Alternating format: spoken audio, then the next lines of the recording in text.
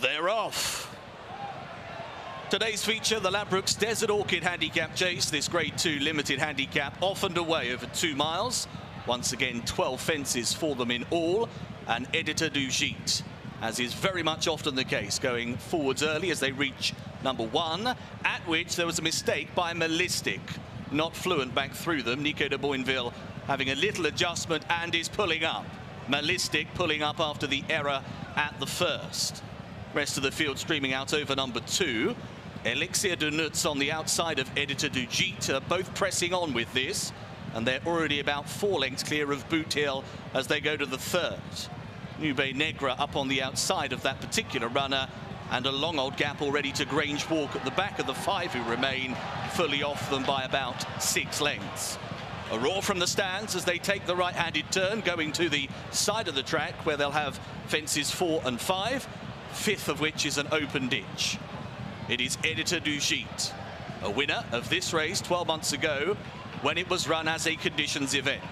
Leads up from Elixir de Nuts, who's one of 2 hat-trick seeking runners in the field today, having won at Exeter and most recently Newbury.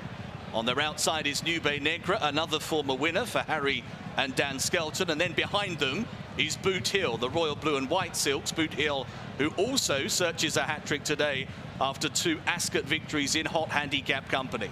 At the ditch they go, soaring over it, all okay. At the back of the field, Grange Walk is still detached by about 7 lengths. Right-handed turn.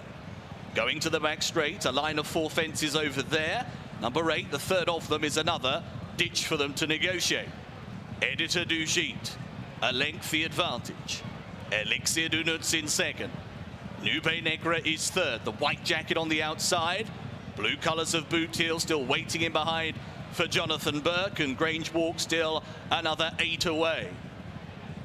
On the approach to their next. Number 6, here we go. Editor du Gite picking up, shifting a little away to the left. At the back of the field, Grange Walk was very slow in the hands of Keelan Woods. Editor du Gite, just a half-length lead. Elixir de Nuts has always pressed the leader up on the outer. Nube Negra continues to race wide on the course. Boot Hill still following. Boot Hill, who won the Wayward Lad on this card 12 months ago. The 4 are right away from Grange Walk. Rising up and over the ditch, and Boot Hill's gone. Boot Hill is a faller at the ditch. 3 of them remain in contention, going towards the final fence down the far side. Editor du Gite up and over ahead of Elixir de Nuts as they make their progress right-handed back towards home. Editor du Gite, a half-length the lead over Elixir de Nuts. Nube Negra is now firmly ridden in behind and 2 lengths down as they complete the corner and they straighten to the final 3 plain fences. Editor du Gite, half a length the advantage. Elixir de Nuts now coming almost level. Nube Negra further 6 down. Grange Walk continues in a remote 4th. Editor du Gite is still rolling. He's still got the lead.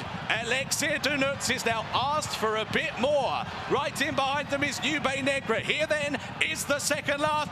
Elixir de Nuts not good at 2 out. Editor du Gite still's got it. Still in advance of Elixir de Nuts. Nube Negra back in third. They go down to the 12th and last. Editor du Gite at it, picked up really well. Still leads by 2 over Elixir de Nuts and Nube Negra. Editor du Gite, tough, hardy game all the way in the Desert Orchid.